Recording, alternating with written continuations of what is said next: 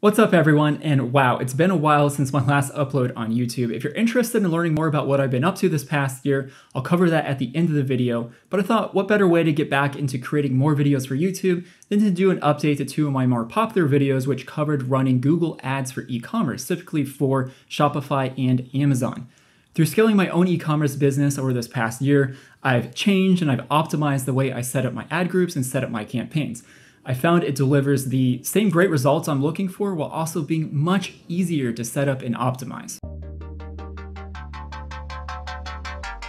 When you watch YouTube videos on Google Ads, you usually see one of two things. One, they take all the keywords and they dump them into one ad group. And usually this is because they're not really experienced running Google Ads. They probably just saw another video and they did that in that video and they're just kind of copying it for their own video. Or two, they're just being lazy for the video. Now this method can work out okay, but it doesn't give you an advantage over other advertisers. The second method you see a lot is single keyword ad groups, also known as SKAGs. Now SKAGs is what I covered inside of my previous two Google Ads videos. So if you're interested in learning more about that, you can watch those videos after this one. But honestly, I think what I'm going to be covering here is even better than that. First though, it's important to understand why running single keyword ad groups gives you an advantage over other advertisers. When you're advertising, Google gives your ads a quality score, and part of what they base that quality score on is how relevant your ads are to the person that's searching. And when you're doing one keyword per ad group, you're able to write super relevant ads for the person that's searching, resulting in a higher quality score. If you're interested in learning more about quality score or ad rank, Google has a ton of documentation on it that you can check out. But the important point to understand is that the better your quality score, the cheaper your ad clicks, and the better placement you can get. Your ad's performance is not just based on the bid. If that was the case, the advertiser that was bidding the most would always place highest, and that's not the way it works out. You can be bidding less than your competitors, but if Google views your ad as being more relevant to the person that's searching, they can actually place you higher even with that lower bid. And that's a very key point to understand if you want to improve your ad performance. But single keyword ad groups does have its disadvantages. It's very complicated to learn and be able to do properly, and it's very time consuming to set up and optimize. And as an entrepreneur, you don't want to be spending all your time inside of your ad account. There's tons of other tasks you could be doing to help you grow your business. So that brings us to my current ad group setup, and that is themed keyword ad groups. What that means is taking the relevant keywords for my product, looking at the similarities between the keywords, and also taking into consideration the intent of the person that is searching and grouping them based on those themes. For example, if I'm selling a toothpaste, I'll look at all the keywords related to teeth whitening and group those together. That could be teeth whitening toothpaste, it could be toothpaste for teeth whitening, whitening toothpaste for women, any of those type of keywords that would go together related to teeth whitening. Then I'll look at something like maybe preventing cavities. Any keywords that have to do with preventing cavities, I'll put together in an ad group.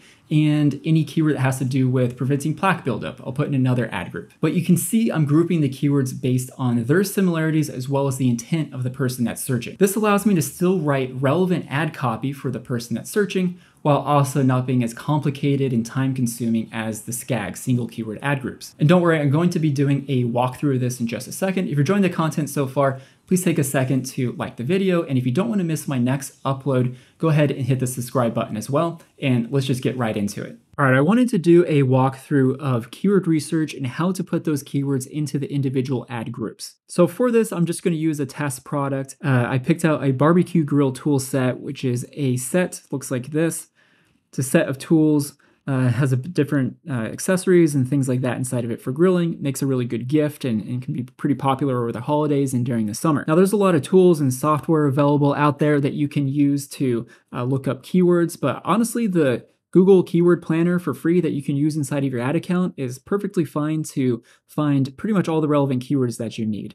What I like to do is start off with a couple seed keywords to get some good relevant keyword lists from the Google Keyword Planner. But if you really don't know, here's a tip, is if you don't know what those keywords are, go to Amazon and look at the listings and look into the first parts of their title. Amazon sellers will often put their most relevant or most highest search volume keywords up inside of their title. So we can see here we have like grilling accessories, grill tool set. We have barbecue grill tool set, barbecue grill accessories, things like that. So I could pull out those seed keywords and use those if I wasn't sure of what one would be. And so we go here, get search results, and it will pull up here a list of keywords that we can use. So I'm going all the way down to the bottom here. We have about 515 different keywords. Now, there's actually something that Google started adding, which I think is really cool and super useful to use. And that is right over here, you'll see refine keywords. So if you click on that, they have the different refinements that you can do for the keywords. So I like to go down here, non-brand. I like to get rid of all keywords that contain name brands, because if someone's searching for a name brand, more often than not, they want that name brand. They're not going to go and select your product instead. So I like to get rid of branded keywords.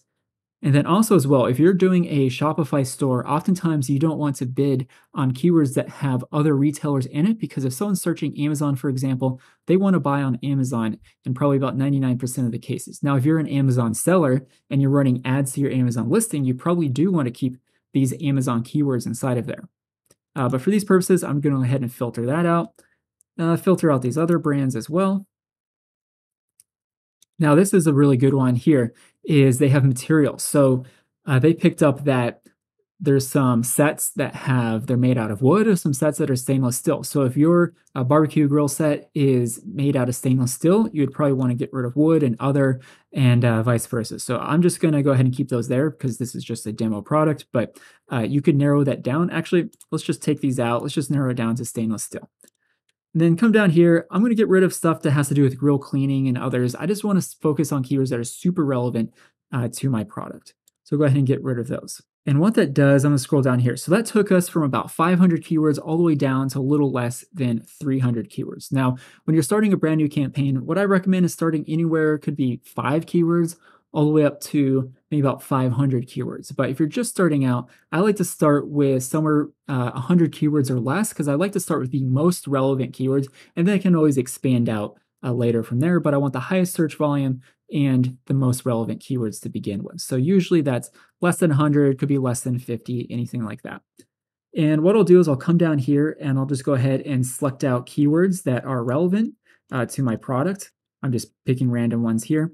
And then you can come over here and hit copy. You can copy those keywords and put them to a spreadsheet. Or if you just want to make it easy and grab all the keywords, then you can come down here to download keyword ideas, select Google Sheets, or if you just want to download it into a CSV spreadsheet, you can do that as well. And then you'll have all the keywords. And this is what it will look like if you download it into a spreadsheet. Now, not all of these are important to me, all these columns. So usually what I'll do is I'll get rid of these first 2 rows.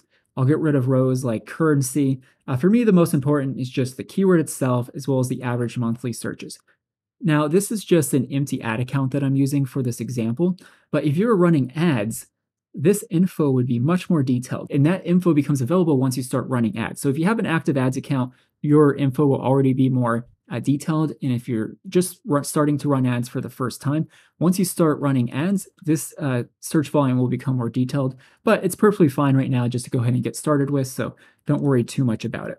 Then what I like to do is I'll go through here and I'll just start getting rid of keywords that are not relevant to my product. So for example, this could be this kebab grilling basket, so that's not really relevant to my product. I'll delete that one out. If my barbecue set is not a personalized barbecue set, I'll delete this things like that out. Grill cleaning kit, you could maybe keep that one, maybe not, it's up to you. But I just like to keep the most important, most relevant ones, and then I'll start grouping them based on the themes that we talked about earlier. So just looking through these keywords, there's a couple of different ways you could separate them, but I think I'm going to separate these keywords based on what they're calling the set. So I noticed that some people are calling them utensils, some people are calling them tools, and some people are just calling them accessories. So I'm going to separate it based on those ad groups. And this is what it will end up looking like.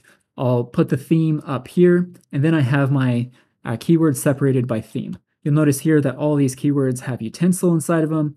All these ones have tool, and all of these have accessories. Now, this doesn't have to be exactly precise, so don't stress over it too much. You can break these up into whatever themes that you want. You could get extremely detailed. Maybe you want to break these down into 10 different ad groups.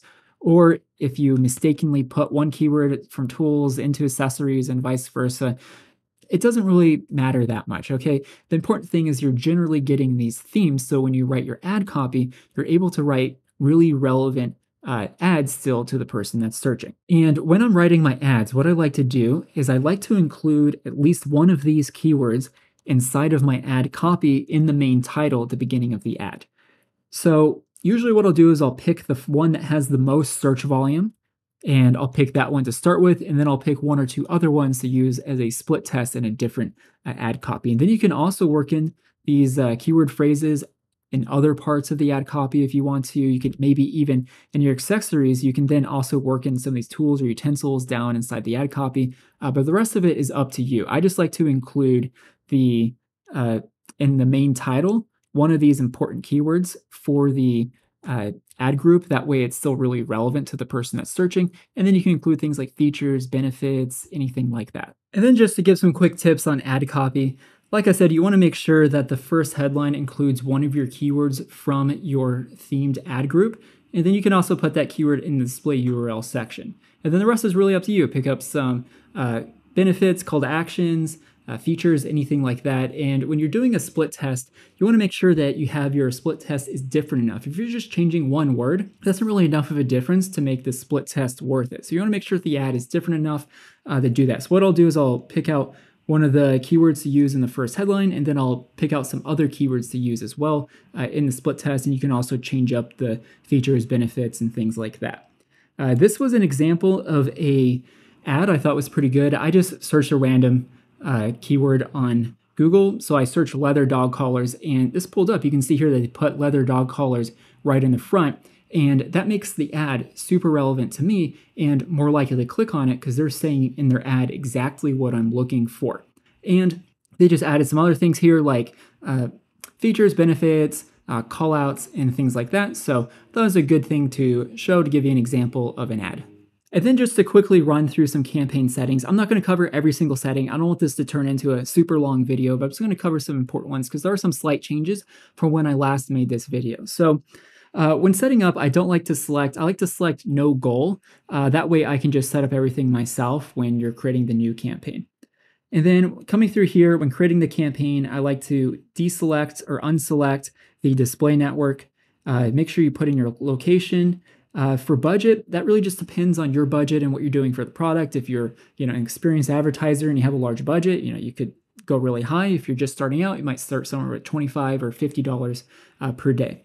And then for the bidding, I like to do manual PPC. So you can come in here, you'll have to change. They'll start with a different bid strategy. So you have to actually change it to manual CPC. But the reason why I like to do manual CPC is because it gives me a good baseline for my other things I'm going to try out. So I'll definitely at some point, I'll end up trying out some of these other automated bid strategies because who knows, maybe Google can do better than I can with their bid strategy. But starting with manual CPC gives me a way to tell if they're doing better or if they're doing worse and give me a baseline for it. So I recommend testing these out, but start with manual CPC.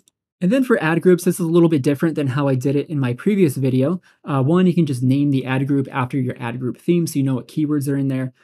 For bid, you can just select whatever you want, maybe 75 cents, 50 cents, $1, something like that. It'll depend on your product, your category, how competitive it is, but you can always optimize it from that point. But what is different is in my previous video, I started out with exact match, phrase match, and broad match modifier all at the same time. Now, when I'm starting a new campaign, I like to start with just exact match. And then from there, once I have the campaign's running and doing well, and I'm ready to scale out, then I'll add in the phrase match and the broad match modifier from there. And then for the ads, Google's always adding things, adding new things in here. And one of the new things they're adding is responsive search ads. So to give what that's kind of similar if you've never used those before, and I recommend reading up on the help docs on it so you can understand them, but they're kind of similar to dynamic ads in the Facebook, for Facebook ads, where you put in a bunch of headlines, a bunch of ad copy, and Google will choose which one they think is best, and they'll try different combinations, and then they'll optimize on which ones are performing best. But if you want to keep it simple and you just want to use standard text ads, you can select to go back to the text ads and then just create the text ads just like you normally would. I think you'll really enjoy these changes that I did with doing the themed ad groups and just starting with the exact match to begin with. And it will make it a lot easier when you're running your campaigns and hopefully improve your ad performance. Now, before we end off here, I wanted to give an update of what I've been up to for the past 12 months. If you're not aware of what's been going on in the world for the past year, you've probably been living under a rock, but most of you are probably aware of what's been going on. Now, fortunately for me, This resulted in a huge increase in demand and sales for my e-commerce business.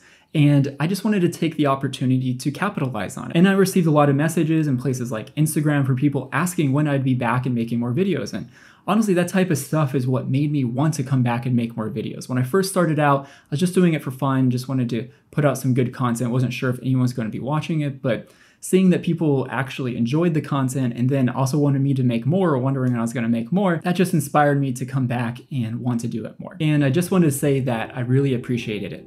Did you enjoy the video? Don't forget to hit the like button, the subscribe button, leave a comment below. I'd love to hear from you, and I'll see you in the next one.